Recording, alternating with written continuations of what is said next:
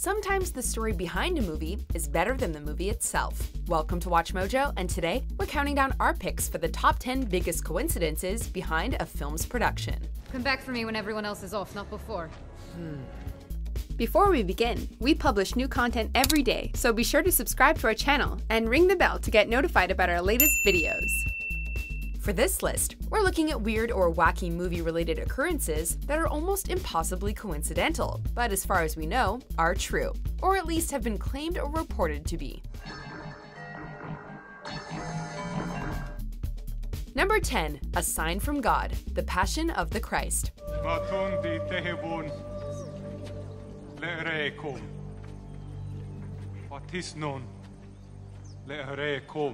The Passion of the Christ was a daring film that challenged many an audience member. Throughout almost the entire film, actor Jim Caviezel brings to life the torture that Jesus of Nazareth suffered before being crucified. It's tough to watch, but during shooting the Sermon on the Mount, Caviezel was struck by lightning. On any other film, this would have been reported as an unfortunate accident. But considering the subject's relation to God, it's difficult not to wonder if director Mel Gibson was getting a message from the big guy upstairs.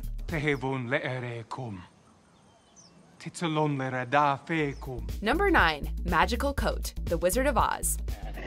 Let's see, you're traveling in disguise. Given how iconic the movie is in its own right, it may surprise some to know that The Wizard of Oz was originally a book written by L. Frank Baum, who unfortunately died long before the film ever went into production.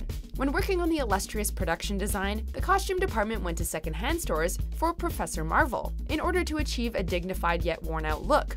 According to journalist Aljean Harmetz, they managed to snag a coat that would work, but hearts stopped when they checked the label indicating the jacket's former owner, L. Frank Baum, the original book's author. This insane coincidence is almost enough to make you believe in magic. Better get under cover, Sylvester. There's a storm blowing up, a whopper. Number 8. Quicksilver meet Quicksilver, X-Men Days of Future Past, Avengers Age of Ultron, and Kick-Ass. How come nobody's ever tried to be a superhero? While in dire financial straits during the 90s, Marvel sold the film rights of the X-Men franchise to 20th Century Fox, while holding on to the rights of the Avengers. Since the character Quicksilver is both an X-Man and an Avenger, both companies simultaneously owned the film rights to him. Fast forward a nearly 20 years, and the Marvel Cinematic Universe and X-Men film franchises are killing it, and both produce movies featuring Quicksilver, played by Aaron Taylor Johnson in Avengers Age of Ultron, and Evan Peters in X-Men Days of Future Past.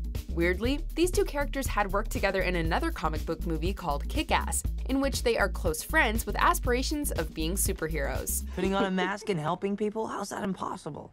Well, that's not superhero, though. How's that super? Super's like being stronger than everybody and flying and shit. That's just hero. Number 7. Fall of Achilles, Troy. Immortality!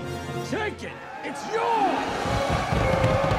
The tale of Achilles and the siege of Troy are legendary. Literally, there's a legend about it. And in said legend, Achilles was the son of a goddess, who dipped him in waters that would make him invincible, with his only vulnerable point being where his mother held him, his ankle. While the 2004 film Troy attempted to bring a more grounded approach to the warrior's story, actor Brad Pitt tore his, you guessed it, Achilles tendon while on set. Because it was an extremely painful injury, production of the epic had to shut down for 10 weeks while Brad Pitt recovered. They envy us because we're mortal. Number 6. A Bad Omen, The Omen. Your son, Mr. Thorne. The son of the devil. Okay, it's fun to joke around, but this is seriously freaking creepy. The Omen is the story of a family who find themselves raising the Antichrist. Bummer, right? But what happened when the cameras weren't rolling is even scarier. Lead actor Gregory Peck's son was found dead 2 months before shooting began, and he narrowly missed being on a plane that crashed and killed all its passengers. Then, 2 separate planes carrying 2 crew members were struck by lightning, while animal trainers lost control of some of the animals used in the movie. And the film's director stayed in a hotel bombed by the IRA before being hit by a car. More accidents befell the crew, and continued through the film's sequels. While shooting the 2006 remake, over 13,000 feet of film mysteriously went missing, which is an unheard of amount. Number 5. Double Oscar prediction, The Godfather Part 2, and Raging Bull. After getting passed up to play Sonny Corleone in the original Godfather, Robert De Niro was cast to play a young Vito Corleone in The Godfather Part 2. For his work, De Niro received an Oscar for Best Supporting Actor. Robert De Niro would later go on to take home his second Oscar, this time for Best Actor in a Leading Role, for playing Jake LaMotta in Raging Bull.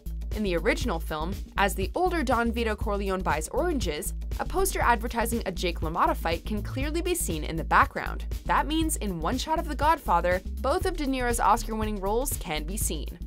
Yeah, sure. Number 4. 9/11 filming location, Nosebleed. Come on, man, my ride over here. Many have looked at old movies and pointed to apparent predictions of the September 11th attacks. Notable examples include the passport expiry date of Neo from The Matrix being 9/11/2001.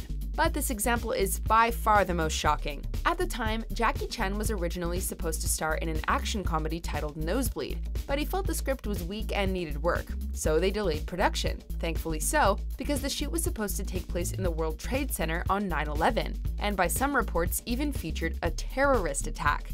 In the wake of the attacks, talks of rewriting the project were tossed around, but it was eventually scrapped. I'm stunned.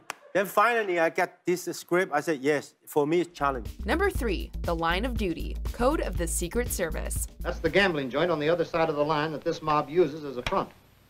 I had a date to meet him on this side of the International Bridge. He showed up all right. Before Ronald Reagan became the Republican poster boy that he is today, he was an actor. This is important because he was tasked with playing in a series of movies about the United States Secret Service.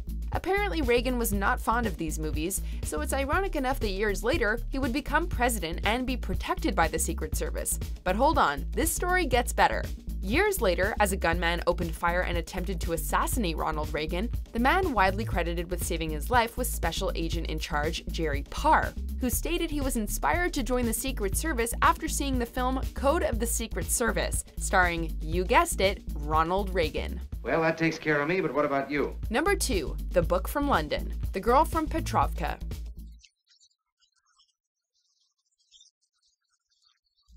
In the early 70s, Anthony Hopkins was cast to play a role in the adaptation of The Girl from Petrovka. Like any good actor, he decided to read the source material to prepare for the role. Problem is, he had a hell of a time finding a copy of the book. Just when he was ready to give up his search, though, he found a copy sitting on a park bench. A while later, Hopkins met the author of the book, George Pfeiffer, who said that he himself had lost his personal copy after he lent it to a friend who had lost it somewhere in London. As it turns out, Hopkins had accidentally found the book belonging to the original author. Number 1. Tragic Family, Game of Death. So you got in here, finally. This is a story as tragic as it is coincidental. While shooting the original Game of Death in the early 70s, Bruce Lee died during its production. To justify his character's sudden change in appearance, as he was replaced by a different actor, the story of the 1978 version was altered to have Lee's character get shot while on a movie set. Years later, Bruce Lee's son Brandon Lee died on the set of The Crow after he was shot with an improperly handled gun. While this coincidence is as devastating as it is unpredictable, both actors are remembered fondly for their work in the industry and martial arts. What are you supposed to be, a clown or something? Sometimes. Do you agree with our picks? Check out these other great clips from WatchMojo, and be sure to subscribe and ring the bell to be notified about our latest videos.